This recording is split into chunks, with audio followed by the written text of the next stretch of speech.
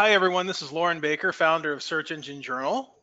Thank you for attending today's special SEJ marketing think tank. With me, I have Pat Petriello of CPC Strategy. Please say hi, Pat. Hello, everybody. Thank you for joining. Appreciate it. You're welcome. So I'll let Pat introduce himself and talk a little bit about what we'll be presenting today on Amazon's search engine ranking algorithm. But before I get started, let me go ahead and do some quick housekeeping to let all of you know how to handle GoToWebinar. So, and for all of you that are first timers to our SEJ Think Tank webinars. So as you see, we have a GoToWebinar control panel. Within that panel, I'd like to do a call out to our handout section. Pat and the team at CPC Strategy have been kind enough to give us several different PDFs that you can download that go deeper into the information that he'll be presenting today. Also, you'll see a question box in the control panel as well. Typically with our Think Tank webinars, we go through the presentation, and as you have questions, please feel free to type them into the box. After the presentation's over, then we'll go into maybe a 15 or 20-minute Q&A session to let Pat answer those questions that have come up during the presentation. If I see that a lot of you are having very interesting questions during Pat's presentation, Pat, I'm just going to interrupt you and let you know and ask the question. That way we can make sure, you know, as those questions come up that are for a certain slide or maybe a study, you can go into it then and there. Also, we have some polls that we'll be launching during the presentation. So we love to get your feedback, some information from you. We'll ask you some simple multiple choice questions, college flashbacks, I'm sure, and then Pat will be able to really craft this presentation around a lot of your feedback. And that's pretty much it. The official hashtag is hashtag SEJ Think Tank. So if you have a chance, please go on Twitter or your social network of choice and let people know that you're attending today. And Pat, I'm going to hand things over to you.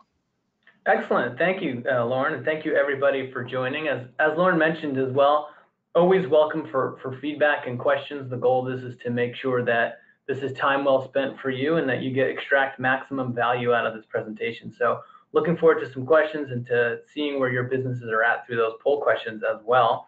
So without further ado, today what we're talking about is demystifying Amazon's search engine algorithm, which is a fancy way of saying we're going to talk about the Amazon SERP, the search engine results page, and why products show up on Amazon in the way that they do when you or your customers or your potential customers go to Amazon and search for products as they want to do. Before we get into that, a little bit about CPC Strategy.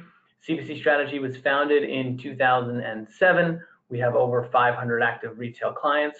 We sit at the intersection of Google, Facebook, Instagram, and of course Amazon, which is what we'll be speaking about today. We have a focus on digital retail search at every level of the funnel, which is to say through demand generation through Amazon, AAP, display advertising, and the Google Display Network, all the way down to traffic conversion optimization, detail page optimization, written content, images, EBC, which we'll get into a lot of these things today on the detail page. So it really is that full service approach to how do we find more potential customers, get them to your products, and then increase the rate at which they convert. As I mentioned, we sit at the intersection of the major platforms where your shoppers go to shop and go to interact with your products. So that's a little bit about CPC. Of course, you can find us, check out our website if you are interested in more. My name is Pat Petriello. This is my extremely serious looking photo on the screen, which I always enjoy. I'm the head of marketplace strategy here at CPC Strategy. I founded CPC Strategy's Amazon department just about 5 years ago. I previously was up in Seattle working for Amazon in their seller services division, or as I like to call it, up in the mothership. And then prior to that, I was a professional seller on the marketplace as well in the wireless accessory space. So cases, screen protectors, covers, headsets, things of that nature. So I've interacted with the marketplace from the brand side at Amazon itself, and now on the agency side representing multiple hundreds of brands and spanning most verticals. So vast experience interacting with Amazon from a number of different angles. So making sure you're in the right place and that your expectations are set correctly about what you're looking to get out of today's webinar. We're going to talk about the A9 algorithm, which again, Amazon's A9 algorithm, it's just their search ranking algorithm. The differences between Google and Amazon, and those will be top level differences. I don't want to present myself as a Google expert. I'm sure there are many of you who are attending today who could who have more insight into the Google algorithm than I do, but we'll talk a little bit about that to draw some parallels between the two platforms. They are not identical. The direct and indirect factors that drive the algorithm, that's really the meat of what we want to talk about today, is what are the things that actually drive how Amazon surfaces products on the SERP, and what levers can you pull as a marketer, as a brand, as a seller to influence that. And then that segues into the final piece, which is just takeaways, things you can actually take away and do after this webinar. As well, we will also have the live Q&A at the end that Lauren mentioned. So excited to cover all these things with you today. I think that we actually jump into our first poll question here, and Lauren, I think you can go launch this. Oh yeah, go for it. Yeah, here we go. So, first poll question: what's the biggest challenge your business faces on Amazon? Is it ranking higher on the results page, scaling your business on Amazon, efficient advertising campaigns, or general lack of understanding of how Amazon works? So we've had about 25% of you vote thus far. We really like to get around the 75 to 80% mark. So if you could just take the time and choose which one better defines your largest challenge on Amazon, that would be fantastic. So I see we're at 65%. I'll give you a few more seconds. 5, 4, 3, 2. All right, final chance to get your vote in. 1. I'm going to close the poll at 75%. And here are the results, Pat. You know, and Lauren, actually, I can't see them. So could you just maybe tell me what the top result was? Oh, really? Okay. So the top result is 42% have said that the general lack of understanding of how Amazon works is their largest challenge. And then 32% is ranking higher on the results page, with 14 and 12% coming in at efficient advertising campaigns and scaling business on Amazon. Awesome, thank you. That's actually really useful, and I'm really happy to hear that feedback, because we'll talk quite a bit about a general understanding of how Amazon works here. And the whole point of this webinar is to address how to rank higher on the results page. So rest assured you've come to the right place. And if there's any questions beyond that, of course, there's an opportunity at the end to answer those. So thank you for that. And let's actually get into it here. So I think a logical place to begin is, what is Amazon's A9 algorithm? What is it that we're actually talking about today? And you can actually go into your web browser and go to a9.com, and you'll see that Amazon has actually a separately incorporated company called A9 with their own patents and own search and research patents. And what A9 is, it's the search engine which powers Amazon's search bar. So when you search for a product in Amazon, you go there, you search hiking boots, or you search, what did I buy recently? That's embarrassing. A dog kiddie pool. I'm in Southern California, and it's about 90 degrees here, so I have to keep the pooch cool. And so Amazon's A9 algorithm is what takes your search input, the actual words you type in, and it produces a relevant SERP. And when I say SERP, I'm talking about the search engine results page. And it's not magic, of course, what's driving that. And it's not a human sitting there and populating those products in a millisecond. It's an algorithm that's using different input factors to determine which products make the most sense to populate that search. And essentially, it's the reason we keep coming back to Amazon, right? There's that level of trust that when you put a search query into the search bar, Amazon is going to return the products that are the best fit and the most relevant. And we'll unpack the word relevancy a little bit later on, to be purchased. And that's what the A9 algorithm is. Of course, it's really important because think about, and I'm assuming many of you are Amazon shoppers, many of you are probably Prime members, think about how people discover products on the marketplace. An overwhelming amount of product discoverability on the marketplace is through search. So people are coming to Amazon.com, they're searching in the search bar what they're looking for, And then that's how they're discovering and selecting new products, which is really half of the battle of selling on Amazon, is making sure you get found. Some data that Amazon sent over that actually backs that up, you can see on the screen here, is the vast majority of customers never click past the first page. We had a really lame joke when I worked at Amazon that said, what's the best place to bury the body? It was page 2 of the search results because nobody's ever going to look there. It's a real eye roller, but you get the point, is that the vast majority of products are found on the first page of the SERP, which means understanding how this algorithm works and understanding what it takes to show up on the first page of that search engine results page is really important in terms of driving incremental sales for your business and for launching new products and saying, hey, how do I get these new products to get found?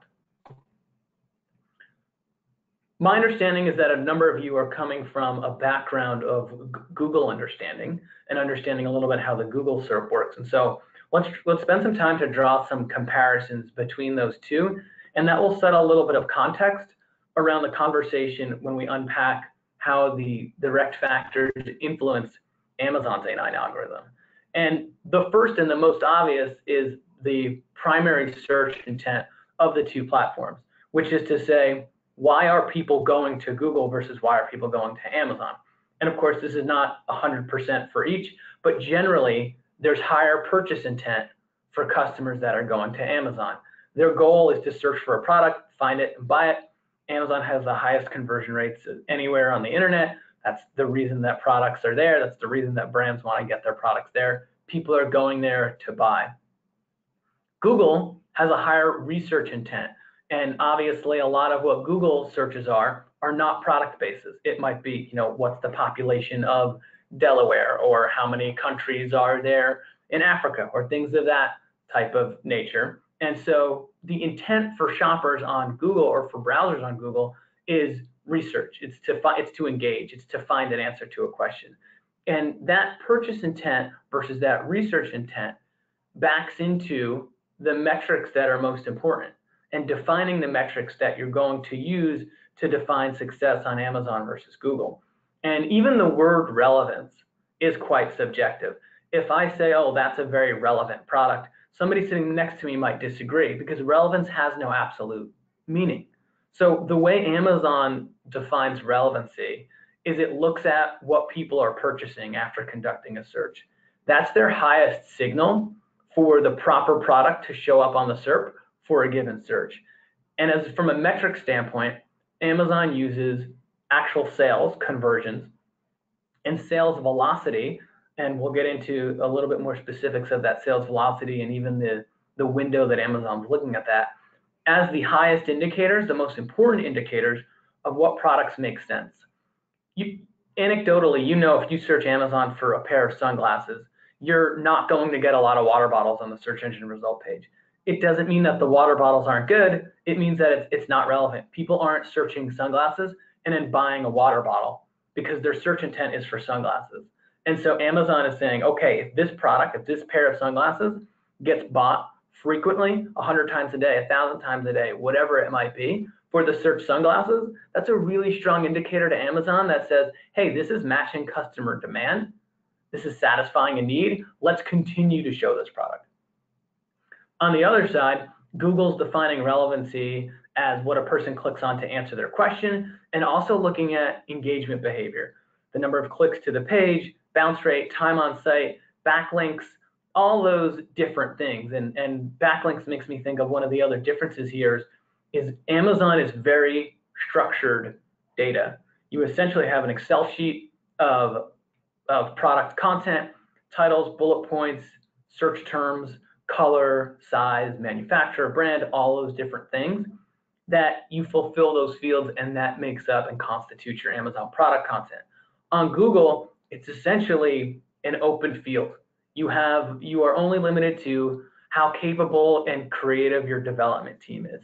And so those are some of the differences between Amazon and Google. And to keep in mind throughout the rest of this is that sales velocity and conversions are what's going to drive that SERP and what products show up in the SERP. And that's a thread that will follow us throughout this.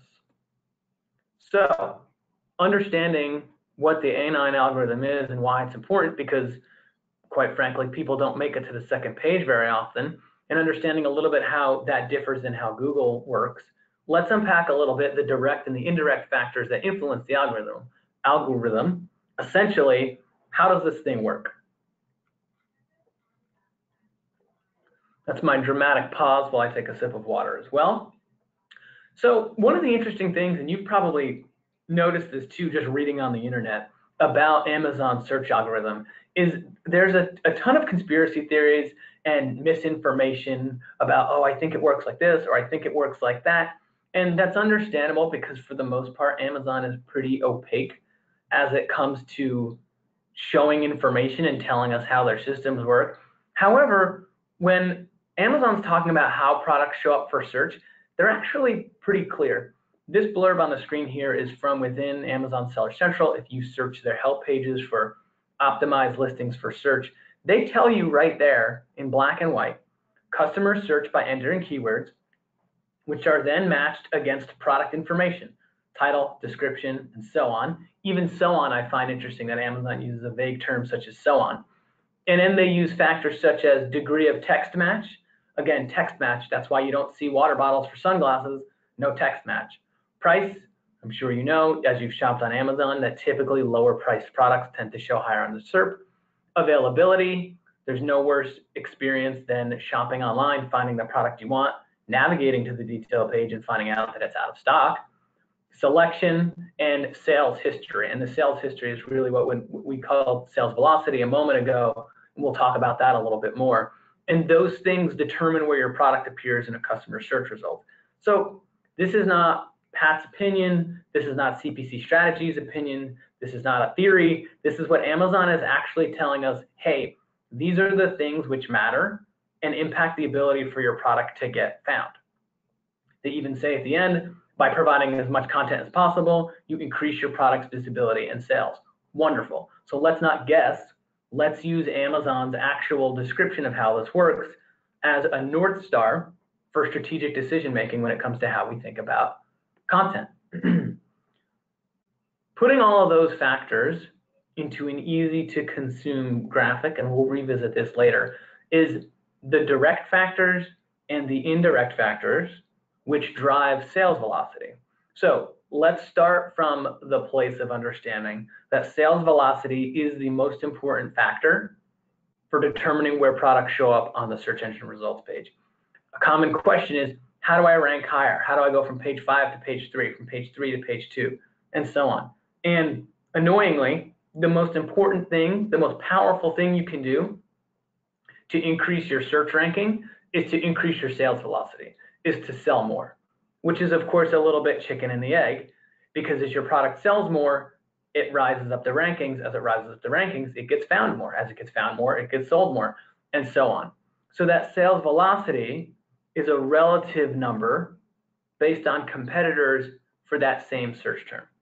When we say direct factors, what we mean by direct factors are things that Amazon can actually scan and index and use to make, and that A9 system can use to make a decision. So Amazon can scan for price, for text match relevancy, of course, that's we just saw in that last paragraph, for availability to make sure it's in stock.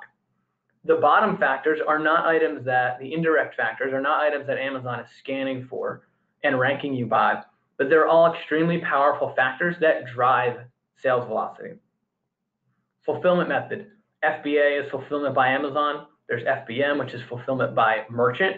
The fulfillment method has a significant impact on conversion rate. Products that are fulfilled by Amazon, available for 2-day prime shipping, convert at a much higher rate than products which are not. Therefore, that has a major impact on sales velocity. Reviews, pretty intuitive. Guess what? Products that are reviewed better and have more reviews tend to have higher conversion rates than products which are reviewed worse and have a low volume of reviews. High quality images, which go along with EBC and A+ content. We'll talk about that more in this presentation as well. These are all things which influence a customer's level of trust. And that trust is what allows them to go from consideration to conversion. Advertising is probably the most powerful of the indirect factors in driving sales velocity. That's especially true in the last 2 years as Amazon has really shifted to an advertising heavy focus. You can even see that in terms of where paid placements are on the SERP. No different than how Google has evolved in that time, where paid placements are now all above the fold when a search is made. And then of course, promotions are pretty intuitive as well as a mechanism and a tool to drive incremental sales velocity. So the direct factors, things that Amazon is scanning for, hey, they can scan price. Okay, you're at $10, you're at $15, take that into account. The indirect factors, these are the things that you as an advertiser or as a marketer, as a brand, these are levers you can pull to help influence that sales velocity. All right. So as I just mentioned and alluded to, and not even alluded to, but addressed directly, is that sales velocity is the most important factor. And that's why we put that at the center of our graphic there in the last slide, is that increasing sales velocity is the most effective way to rank higher. As I mentioned, you want to rank higher, sell more. That's actually the most effective way to do it, which says, okay, great, that doesn't really help me. How do I sell more? We'll talk about that a little bit too. I also mentioned the relativity and the weighting of sales velocity. So Amazon is very much a ruthless meritocracy and a what have you done for me lately? Meaning if you've been a seller on Amazon since 2008, they're not just going to say, oh, you've accrued a ton of sales over the last decade or whatever it might be. They want to know what product has sold the most in the last 30 days, the last 60 days, in the last 2 weeks. So they're looking at a recency bias. What this allows for is challenger brands on Amazon to actually make significant headway if their products are selling well. I don't want to go to Amazon, search for water bottle, and see the same water bottles that you've seen on the first page of the Amazon SERP for the last 10 years. Maybe Hydro Flask, which is the water bottle I have right here, they're not a client, I just happen to use it. Let's say they come along 2 years ago and they're the new water bottle thing and everybody's going nuts for them and they have a celebrity endorsement.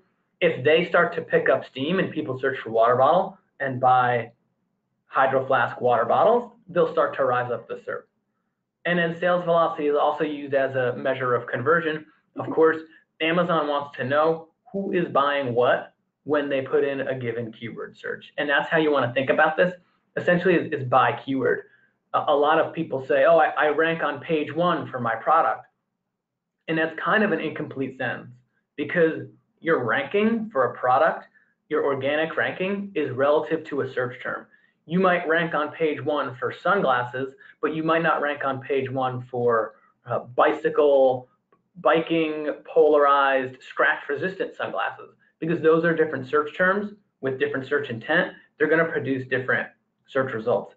You can even see, actually, Amazon claims that they take into account plurals, which is multiples of something. You can even see that that's not necessarily the case. If you search Amazon for a grill glove and then search Amazon again for grill gloves and compare the search results you get, you'll see that they're going to be different.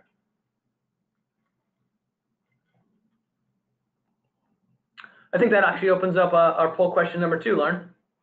Absolutely, Pat. Thank you. And just to let you know, we have a lot of questions coming in.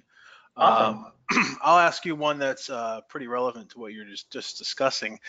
How much does running an advertising campaign on Amazon affect overall sales velocity from a ranking campaign? So do paid ads and running a paid ad campaign end up helping with overall organic ranking in the A9 algo? Yeah, great question. And we're going to touch on advertising in a few slides here as well. But the answer to that question is yes. Is that sales velocity is taking into account sales from any source. So if you sold 100 products a day and 60 of those came through organic and 40 of those came through paid placements, all 100 of those are going to count. And so you could see, let's say you started from a place of only selling 60 units a day and you wanted to get to 100. If you could supplement that with 40 units a day of paid sales, all of that is going to count. And so that's why I even mentioned in that graphic that advertising is one of the most powerful levers, because you can drive a tremendous amount of incremental sales using those paid placements. Awesome. Thank you. So we've just launched the poll. What Amazon platform are you currently selling on? 1, Seller Central. 2, Vendor Central. 3, seller and vendor central, or 4, you're not currently selling on Amazon. So we've had about 60% answer. I'll give you a couple seconds to take this up to the 75, 80% level again. So go ahead, if you haven't cast your vote yet, go ahead and do it now. I'll do a quick little countdown. 5, 4, 3, 2, 1. Okay, final chance.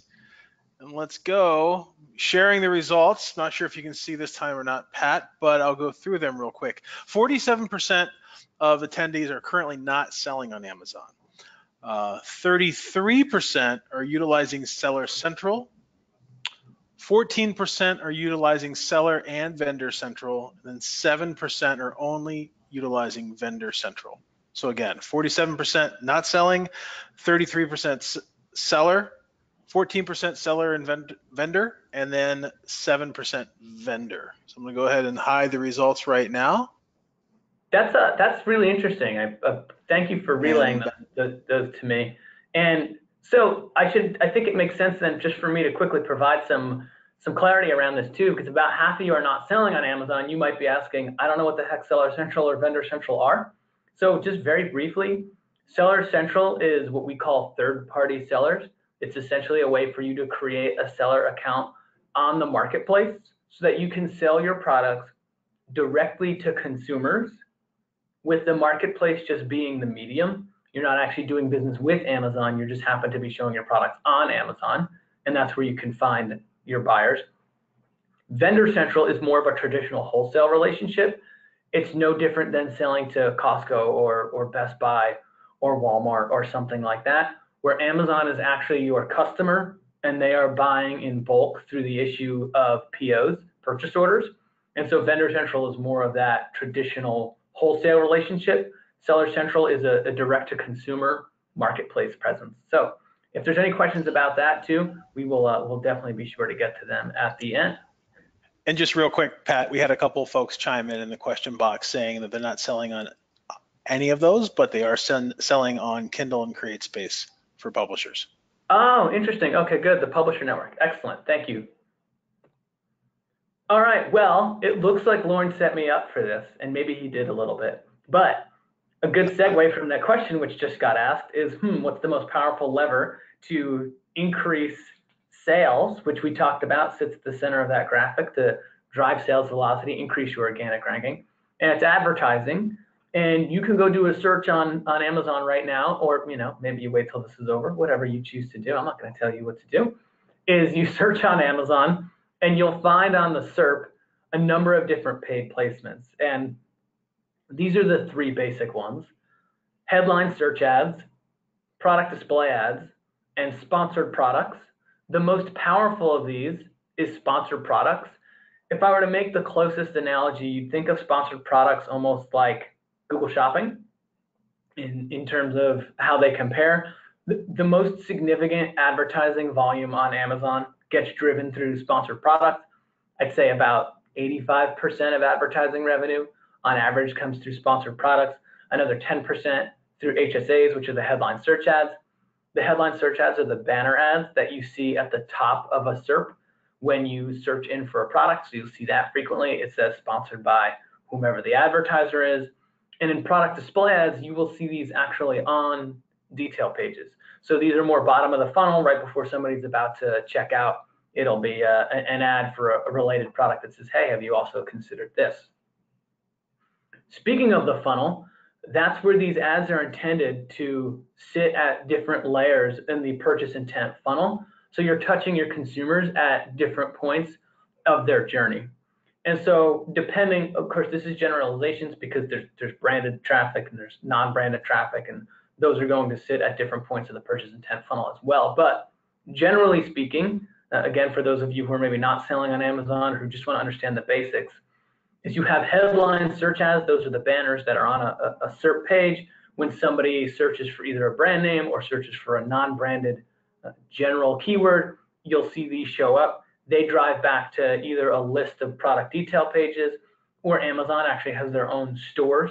Amazon stores, if you're a brand, you can build out essentially your own storefront. Think of it almost like a microsite version of your e-commerce site. Sponsored products sit in the middle and the bottom of the funnel. So they show up on every SERP on Amazon just about, except for maybe a few categories, and they drive specifically back to right to a detail page. So you don't have to create a landing page for these ads. The landing page is your detail page. And then product display ads are those ads which show up in a number of places, but you most commonly see them on the detail page themselves, right beneath the buy box. And the buy box is the orange rectangle that basically says add to cart. Pretty important function of Amazon, otherwise it wouldn't work super well at all. So utilization of these 3 ad units, one of the most important ways and powerful ways that you can drive more traffic and more sales for your products. Wonderful. Half the battle, as I opened with, is getting people to find your products and using advertising to drive them back to your detail page. Once they're there, and this is no different than any other marketing online, the goal is to maximize the rate at which those buyers convert. So if you get 100 people to your page, not all 100 are going to purchase, although that would be great. And you have to use a combination of your images, the reviews, any coupons, promotions, discount, written content, and high quality images to essentially mimic the experience of a shopper purchasing a product in a brick and mortar store and mimicking that experience through the 2-dimensional medium of a screen, whether that be a laptop, a desktop, or a mobile screen. So in a store, somebody can walk in, they can pick up a cell phone case and touch it and feel it, see how much it weighs, feel how sturdy it is it tacky, is it shiny, any of the other features that might be important to a shopper. Since you can't do that on the internet, that information has to be conveyed through images and through text. EBC is enhanced brand content, and A+ content is essentially the same thing. They're just, EBC exists for those sellers that are using Seller Central from our poll question, and A+ exists for vendors who are using Vendor Central from our poll question. For the purposes of this, don't worry about the differences. Think of them as the same thing. They are additional high-quality image content on a detail page that gives buyers a better understanding of what the heck they're buying, gives them more confidence that they're actually getting the product they were hoping for. And we've also seen, this is almost an ancillary benefit, is products and brands which are utilizing this content see a decrease in the amount of returns and customer complaints because their expectations are set accordingly. If people don't entirely know what they're buying or getting something different than what they expected, they tend to issue more returns, they want more refunds, they leave negative reviews, they're more upset. So these different enhanced branded content modules increase conversion rate. And they increase conversion rate for organic traffic and for paid traffic too. So these end up being extremely valuable investments, because if you're paying for that traffic on the front end to get people who search for a mattress topper to find your product, you might as well drive them back to a detail page that looks really great and increase the rate at which those people check out. You're essentially justifying that advertising investment and you're increasing your ROI. So what are some of the takeaways? What are things that you can go back to your team and say, here are some ways, hey, half of us aren't selling on Amazon. If we do, here's some of the things that we need to think about coming out of the gates. The other half of you already are, and mention that you want to rank higher on Amazon as your primary need. And so going back to your team and thinking, how do I rank higher? Keep this in mind. Keeping this in mind as the holy grail of the factors which are driving Amazon's organic rank algorithm, which is to say, what are the things that matter when I'm trying to get my stuff found by more people? It's these direct factors, text match, price, it's sales velocity. How do I increase the rate at which I'm selling products? Selling products is just getting your thing found more, and when people find it, getting it purchased more. And advertising and content are two of the most powerful ways to do that. So when you think about this, and I think a study showed that people only remember like 20 to 25% of a given presentation. So if you take anything away from this, and assuming you ignored or forgot the other 80 some odd percent, it's consider text match relevancy, consider your content. There's actually two audiences for your content on Amazon, which might not be intuitive. You're writing that content for the machine, for Amazon's A9 algorithm, because Amazon is indexing that content and using that content for text match relevancy against a keyword query that a customer is inputting in the search bar. You're also writing that content for actual human shoppers who make it to your detail page and are making the decision, hey, is this compelling? Is this telling a story? Is this what I want? Leverage FBA, that's fulfillment by Amazon. If we go back to this, that's your fulfillment method bubble here in the bottom left in the indirect factors. Implement EBC and A+, that's the high quality content examples we talked about.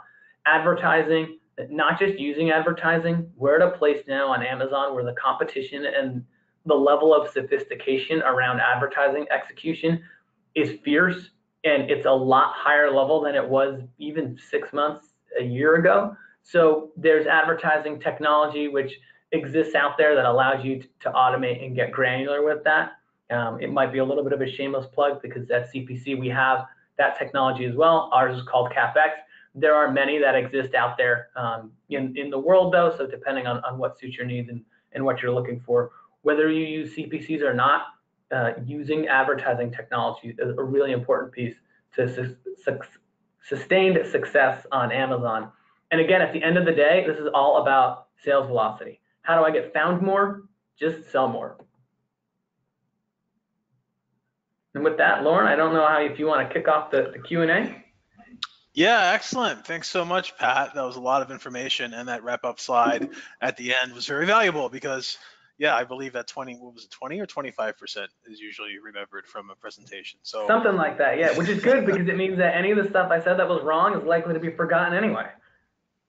There you go. Well, it won't be forgotten if everyone opens your emails afterwards. We'll have a recap of the webinar along with video, and we also have 3 handouts that will help everyone remember the points that were discussed today. So if you look in your GoToWebinar, for those of you that joined after we did our intro, you'll see in the handout section 3 different PDFs. I've had some Firefox users say they've had a hard time downloading them, so we'll also be sending out links or the attachments in the wrap-up as well. If you're a Chrome user, they should go ahead and open up in your browser. But this is the first time we've done the PDF handout, so thank you for that, Pat. And it's really cool to see them as part of this. So let's get into the Q&A.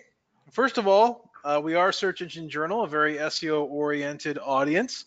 And one of the first questions that came in was, do you have any specific tips for helping your Amazon product listing rank in Google for generic queries? So say I sell sunglasses on Amazon, I want that listing to rank in Google, that Amazon listing to rank in Google for a term like wraparound sunglasses or, you know, blue tinted sunglasses, whatever.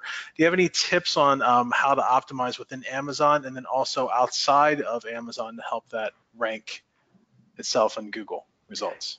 Yeah, that's a good question. So the question is it's interesting because it's combining the 2 engines. Is how do I get my Amazon listing to show up for a Google search? And there's a couple of things to think about there. Is that an understanding of how Google's search engine works, right? And how they're scanning and indexing content as well. So the richness of the content on your Amazon detail page ends up becoming a factor for Google. And so some of the things that you can do with that in mind is that you want to maximize all your keyword character space that Amazon gives you for titles, for bullet points, and for descriptions, which essentially make up the indexable on-page content of your Amazon detail page. So for example, let's say that you have 60 available characters for your title for a product detail page. You could, just to satisfy the title field, and this would work, say blue water bottle. Great. And so that means you're only really ever going to rank for blue water bottle. And that's all you're giving Google or Amazon to index from a content standpoint.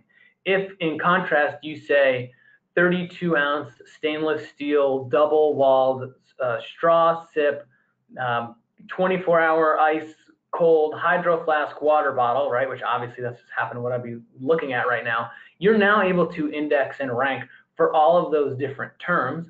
The more terms you rank for, the greater possibility you're getting found through those different search queries, and you essentially maximize the total pie of potential search queries that you can show up for. Does that make sense?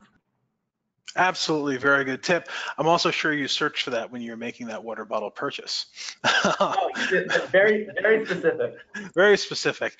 And another tip, and I've seen Google warn against this recently, is treat each marketplace as its own kind of content hub. And just like you would not want to have various pages on your website that have the same exact duplicate content, don't fall within that trap of uploading the same product descriptions to Amazon, to Jet, to Walmart Marketplace, to Google Shopping, to everywhere else, because you're going to have content, you're going to have cross-platform content cannibalization at the end of the day. So all of those pieces are going to be competing. They're going to be duplicates of each other, and you're not necessarily going to have that original content that people are looking for anyway. So taking the time to adding to the content and possibly even writing for each audience or consumer segment across those platforms makes a lot of sense as well.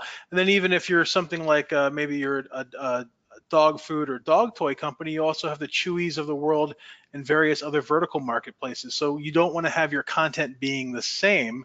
You have a better chance of getting those rankings within Google if your content is differentiated between platforms too.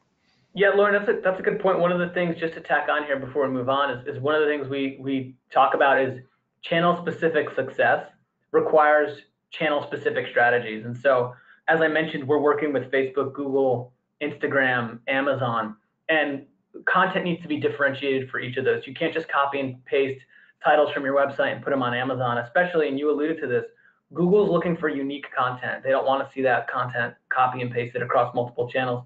Amazon's looking for compelling content. Compelling content meaning what's the content that's getting people to actually convert and make a purchase. So that's a good point you brought up. So speaking of compelling content, let's get back into Amazon.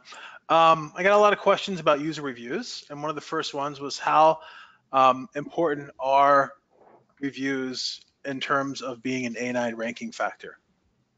Yeah, good question. So I want to take a moment to talk about that. Is that Amazon is not actually scanning the number of reviews and the review score in order to show where products rank. You can do a search for sunglasses or for wireless mouse or for whatever it might be.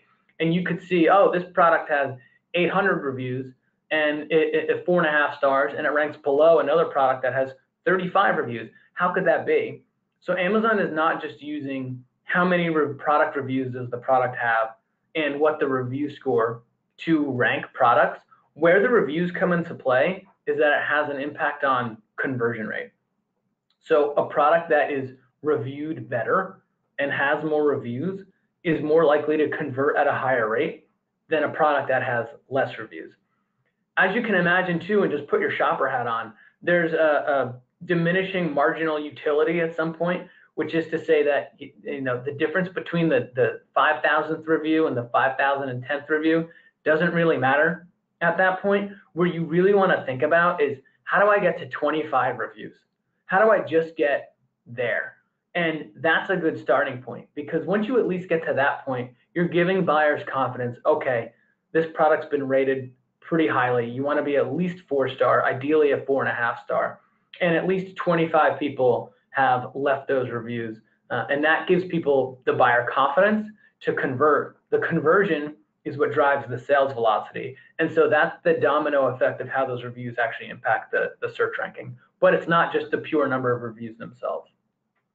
Excellent. Thank you for that.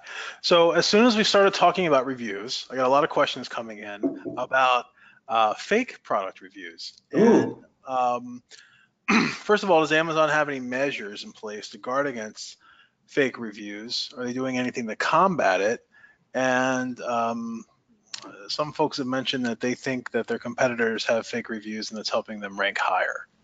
Yeah, this is a really hot topic in the marketplace. It has been since about 2015. I called for any baseball fans out there, we called early 2016 kind of the steroid era of reviews on Amazon.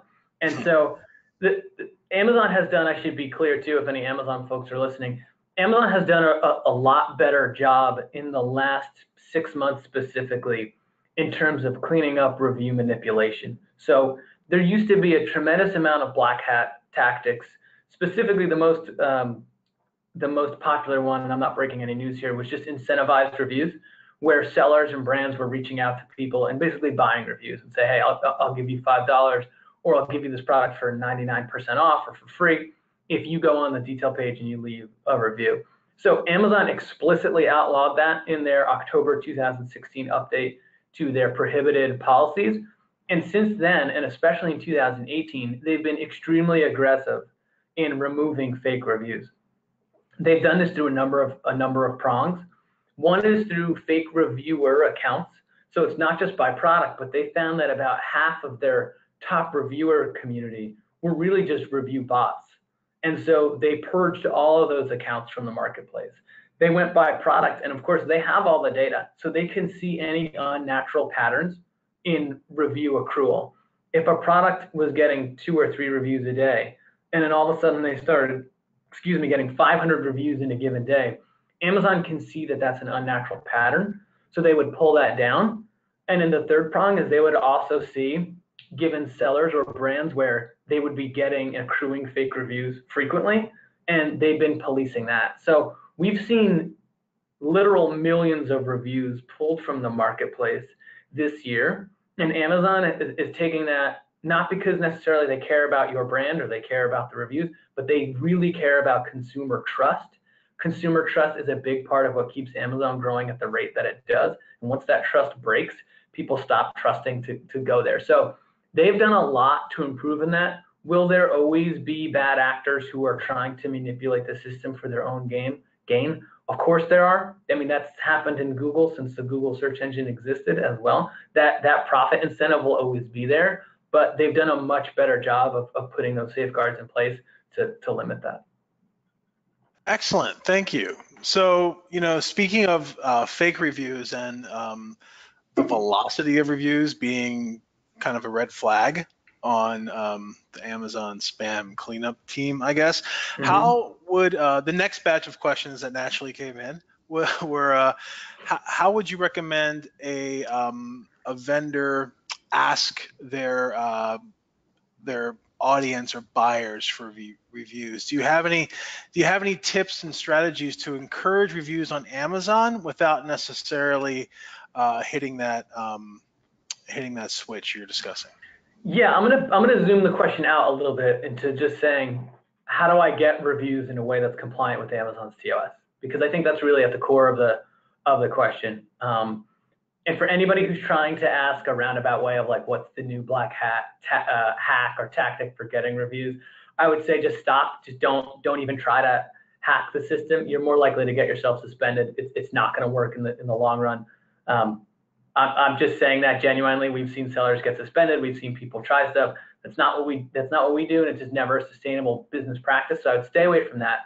As for things that you can do, we're out of the steroid era, so to speak, and review gains are all marginal now, meaning how can you just get the rate of reviews from 0.5% to 0.75%, or from 0.75% to 1%? And there are a couple of things that you can do. If you're a vendor, you can use the Amazon Vine program.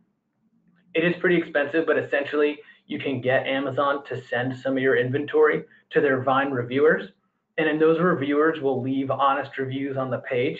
A misconception is that you're paying for 5-star reviews, which is not true. You're paying for honest reviews. If people use your product and it's not good and it doesn't work as advertised, or it's poor quality, they're going to let people know that too. So it's not guaranteed positive reviews. It's just that they will leave honest reviews. Some things you can do as a seller there are automated messaging systems out there that actually work through an API with your buyer seller messaging system within your Seller Central account. And you can reach out to people. You just want to reach out and make sure that you are 100% abiding by Amazon's TOS. So you don't want to say, oh, go to my here's a 10% off discount, go to my page and leave a review. You're really just, as a customer service function, asking if people need any help with their order, have any questions, and if they want to leave a review, where they can go do it. Amazon now has opt-outs for those emails too, so they're even less effective now than they were maybe a year ago. Again, and this is a frustrating answer, but it is the truth, the number one most important thing, or powerful thing you can do to increase reviews is just increase the number of sales. If you're getting a 1% review rate on your product and you sell 10 products, you're going to get less reviews than if you sell 100 products or 1,000 products. So even if that review rate remains constant, but you're driving a larger pool of reviewers because you're selling more, you're going to see that reflect in your reviews. Excellent. Thank you. And let's get out of reviews for a second and talk about inventory. So if products are launched within Amazon and say they quickly sell out or someone quickly runs out of inventory, and then once the inventory is replenished, does that period where there is nothing available negatively affect A9 ranking? Massively, yeah. So the cost of stocking out is really high, and the cost of stocking out goes beyond just, okay, I sell 10 units a day. I was out of stock for 3 days. I'm back in stock on day 4. Therefore, my net loss and cost must just be the units I would have sold for those 3 days I was out of stock. It's keep in mind that graphic where sales velocity sits at the center. You now have to, it's the cost of the sales you've lost. It's your new ranking, which is now you're ranked much lower than where you were ranked previously because of the loss in sales velocity, and whatever investment you now have to put in, whether that be through a promotion, through a sale, through more advertising, to recoup that loss, to restore your place in the rankings. So I can't stress this enough. One of the most damaging things you can do to your ranking on Amazon is to stock out. Excellent. Thank you. So I'm sure that's helpful for a lot of folks as well, especially those that have stocked out. Just avoid it by all costs. Next question. You discussed price as being a ranking factor in A9. Is that specifically a lower price or a more appealing price? Interesting. I guess that begs the question, is there a case where a lower price is not a more appealing price? But yes, it does mean lower price. So it's Amazon's a tough place to sell for luxury products. So if you look for iPhone case, you're going to find the first page probably averages $8 to $10. You're going to find a lot of essentially cheap quality products that are on there. And Amazon uses price as a direct factor. So they're actually scanning and saying, okay, if you have a lower price, you're more likely to show up higher on the SERP. It also has an impact on sales velocity because, of course, lower priced products tend to sell more than higher priced products because of the low price. So it has a twofold impact, that price. But yeah, lower price, Amazon is essentially giving a boost to that in the rankings, and then that's furthered by the fact that people buy them at an increasing rate. But you also have to think about this relative to the search term. So if somebody is searching for, luxury high-end sheets, then maybe they're expecting a higher general price and they're not looking for a pair of, $15 sheets. And so it's all going to be relative to what keyword you're trying to rank for. Yeah, if you're selling a $50 luxury water bottle, you're probably not going to rank on that page 1 for water bottle because the market has enough $6, $7, $8, $9 products that are going to take up those spaces. But maybe you can rank higher for a specific search for your brand or for anything with high-end quality, luxury attached to those search terms, if that makes sense. And is that price specifically for the product, or is that also product price plus shipping cost? Go ahead. Because I'll find, right, so on the appealing side, right, I'll do a search and I'll see that, 9 water bottles on the page are $12, and then there's one that's $3, right? And I automatically click on the $3 one, and I see that has $10 shipping and handling as compared to the others, which may be prime or whatnot. So are we looking at total price here as a factor, or price plus shipping? And then, of course, there's the prime, right, layer on top of that as well. And so two-part question. How does the shipping costs enter into the pricing equation? And then how much of an advantage does a merchant have if they're utilizing the prime system?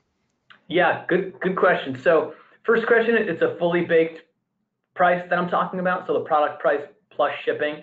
I remember, this is going way back, where there was a seller who tried to sell an HD TV for 1 cent with, I think it was like $700 in shipping. And so they were trying to, of course, see if they could get around that. Not surprisingly, Amazon considered that.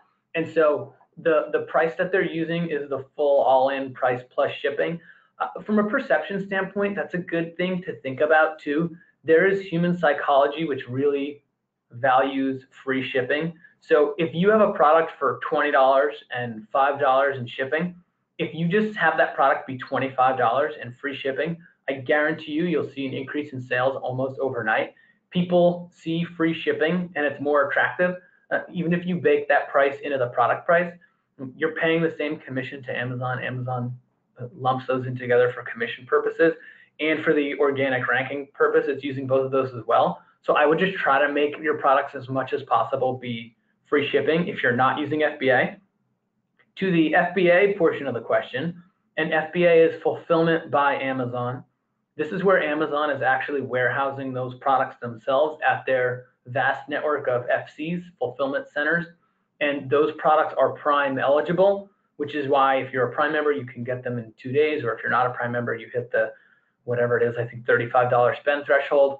There is also seller fulfilled Prime, where you can be Prime eligible without using Amazon's warehouse, but let's put that aside for a moment. And the question was around, is there a significant conversion impact from having Prime eligible product? The answer is absolutely yes. It varies by category, and in some categories, using FBA is difficult. Maybe if you have large furniture like a chase lounge or outdoor kids play set, those kinds of things, it makes it more tricky. But generally speaking, we'll see conversion rates on Prime eligible products as much as double or greater the conversion rate of non-Prime eligible products. If you look at the marketplace, everybody's using Prime now. It used to be a competitive advantage. It's essentially table stakes at this point. When I'm talking to a brand, if they're serious about selling on Amazon, using FBA and becoming Prime eligible is almost a non-decision. It's almost a must. Yeah, as a consumer, I don't even really consider anything. It's not Prime unless I can't find it. I mean, give it to me now. I cannot wait 3 days. We've been trained as consumers that thing's going to be here. Excellent. And that answers some of the questions that we had about delivery time becoming a factor too, right? So if it's a piece of furniture, you're probably talking multiple delivery time. If it's something that's within, I'm sorry, was it FBA? And FBA. Yeah, FBA. Fulfillment by Amazon. You're talking Prime. So of course, Amazon's going to give preference to that. Pat, thank you very much. You've really laid out, I mean, for me being more of an SEO person and kind of dabbling a little bit in Amazon, this has been so educational. Judging by the response, the poll responses, the questions that we've gotten, I'd say the same for the viewers out there. Do not forget to download the handouts, which are part of the webinar today. And also we'll be sending a recap out to everyone with the handouts with more information about CPC strategy. And any questions that we did not get a chance to answer, there were a lot of them. There were a lot of publisher-oriented ones. We'll be sending over to Pat and his team to be able to take care of them. We'll include some of those answers in the wrap-up as well. Just to let everyone know, before we let you go, our next SEJ Think Tank will be a BOSS webinar. BOSS stands for the Best of SEJ Summit. So we're going to have Perna Verge, Senior Manager Global Engagement at Microsoft, discussing AI, just like the world of Amazon and Alexa. Everything at Microsoft and Cortana is very voice search, very AI driven. So that should be a very nice follow-up. Again, thank you very much. Pat, is there anything you'd like to tell our viewers and listeners before we let you go? No, just to Lauren, thank you for having me, and thank you to everybody from spending some of your time. I hope you learned something, and absolutely feel free to reach out to us if you have any questions. Absolutely, thank you. And just to let you all know before we sign off, there will be a quick survey at the end of the webinar. Please take the time to fill that out. It'll be great feedback and information for us and for the team at CPC Strategy. So again, thank you, and we're signing off. Bye. Thank you, guys.